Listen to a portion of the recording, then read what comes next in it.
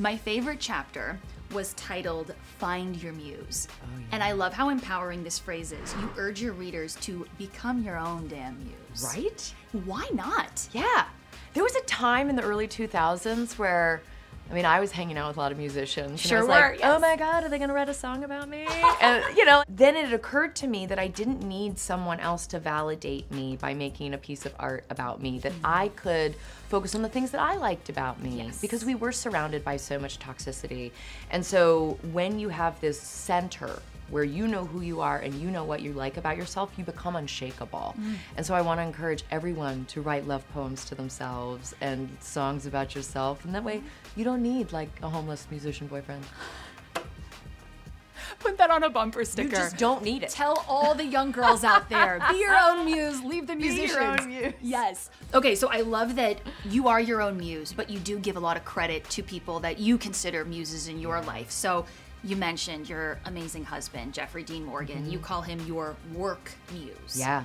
You just celebrated your 4-year wedding anniversary. Congratulations. Thanks. What is it about this man that really lights your soul on fire? He's morally sound. You know, even when we're mad at each other for not washing the dishes and like piddly things that people get frustrated with, Jeffrey respects me so much, and that's so important for my kids to see. He treats this as real work. I've met a number of writers who were like, my partner doesn't think me sitting at the kitchen table scribbling in a notebook is real work. And he has always treated my work as real work. And that feels very nice to be supported in that way. And he's obviously let me try on lots of different versions of myself, and I hope that I've allowed him to do the same thing. Yeah. It seems like he's loved every version of Hilarie. Yeah, I mean, there's some he likes better than others, for sure. which one's his favorite? And which Yeah, one's he's his least? super into like Witch Wife right now. Yes! Yeah, no, 'Tis the season. He likes this phase. I think because when you arrive at this age and you get to a point where you're sure of yourself, there's a lot of that anxiety that disappears.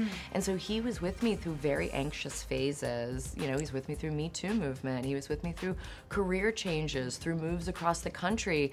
And so he has seen me at my best and my worst, and he really likes this phase. I love it. I can see the light in your eyes. How did saying goodbye to Los Angeles and hello to a quieter life on a New York farm, how did that bolster the bond that the two of you share?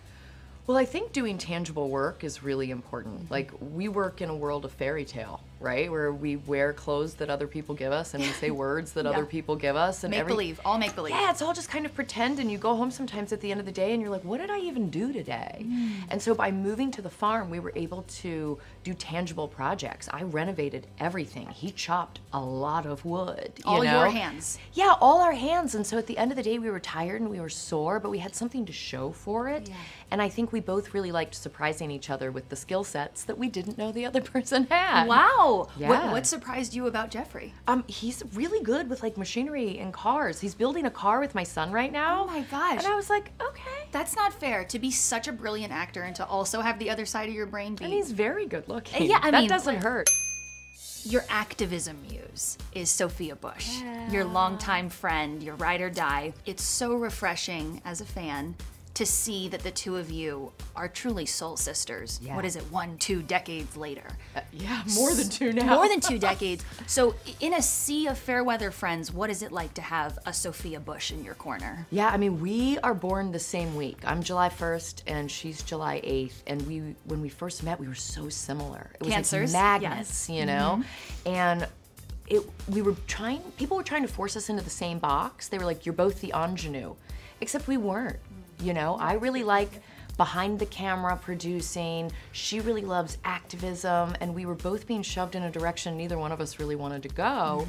And so as adults, being able to not only do what we actually want to do, but empower each other is so important. And she was the first person I knew that was really getting politically engaged and getting involved in activism, and she's just not afraid to throw herself in front of the line of fire. No. She's done it for me so many times, and so I want to protect her at all costs. How so?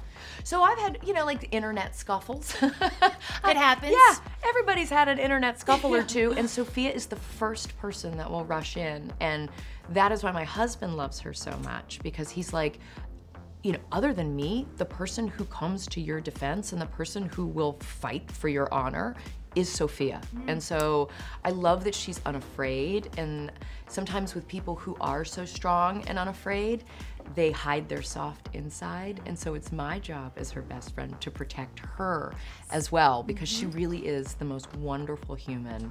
And yeah, we'll still be working together when we're in our 80s. I sure hope so. Yeah, that's the game plan. I sure hope you're still working together, podcasting together, you know, giving us, you know, I know right now we're like looking at books. We're like, what do we want? Oh, okay. So you're marinating on what you want to do next, as long as you're together. She and I are together forever, man. Oh, you know, and I love that the bond is very much both ways. And we're so happy for her. I know that she's in a really great phase of life right now, starting a new chapter. What is it like to see someone as ride or die as Sophia in such a great space? I think being able to celebrate every chapter of a loved one's life is so important. And that even means like the chapters that are awkward or the chapters that maybe didn't work in the past.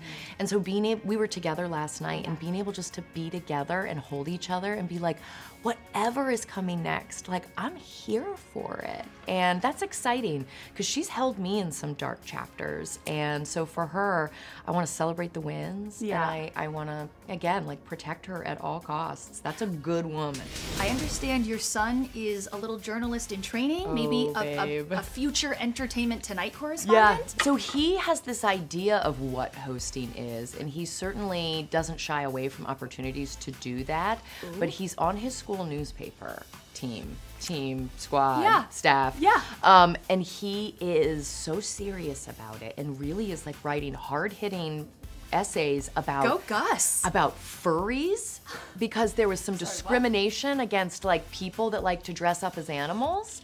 That was a big thing in the middle school. So Gus is a man who supports the furries. He is a man who supports inclusion. Oh, love it. Yeah, diversity, inclusion, all things. Not going to discriminate against anybody that wants to wear ears or a tail to school. Wow. Yeah, those kinds of it. That's what you guys are teaching him at home. That's so important. Well, they're junior versions of very real issues that we deal with in the real world, and so he's getting to practice that in a really safe setting, and we're proud of him. He just got cast as the lead in our town play. Look at Gus racking up the credits. Yeah, and I like that it's initiated by him. I never wanted to force him into anything, but he is a force, and he's bigger than I am now, and he shapes. Oh my gosh. Well, he's 13, right? Yeah.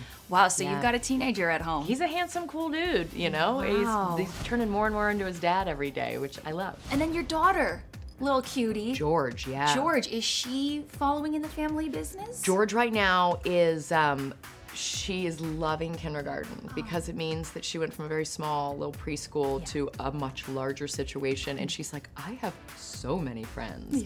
And so I love seeing how social she is, especially because these are kids of the pandemic and they miss those formative years of getting to know like other kids. And so to see how outgoing she is and how inclusive she is with other kids is exciting. But yeah, she sees me doing PTA and just like talking to the other moms at school, and she mimics it with her classmates now. And she's like, we can't leave until I hug everyone goodbye. And so she's picking up on the subtle nuances. Dude, yeah. Okay, so future performer? Probably. I mean, but no, she says she's going to be a vet. Okay, good. But also, she really likes to cry on cue. Your next muse that you talk about is Julie Rudd. Yes. She's your parenting muse. I think there's a lot of people who are very fascinated by this idea that you and your husband co-own this really sweet, quaint shop that sells coffee and chocolate. What is it like being in business with the Rudds? We were just dinner buddies, and we'd go to dinner every Sunday, and it was so nice, and our kids all played together, and it was lovely. And when our local candy store, our dear friend was the owner of it, he passed away very suddenly, and we didn't want to see it turned into a chain restaurant or like a bike shop or, you know. No, preserve what we've still got. Yeah. Come on. And so going into business with them has been really lovely, and Julie brings all of that maternal energy that she has for her children to the shop, and is so loving in the way that she manages the shop with us. And so I looked to her as a parenting muse because until I met her, I was the only person I knew whose husband would just go away for months at a time for work. She can understand that. And I didn't know what to do. I didn't have a model for it. Oh, how do you make that work when you're like, see you in 6 months? Like sexy texts. Oh, good for you. Keep that flame alive. I know. We're flirty. Yeah, you gotta keep that spark alive. It's important. I'm not embarrassed.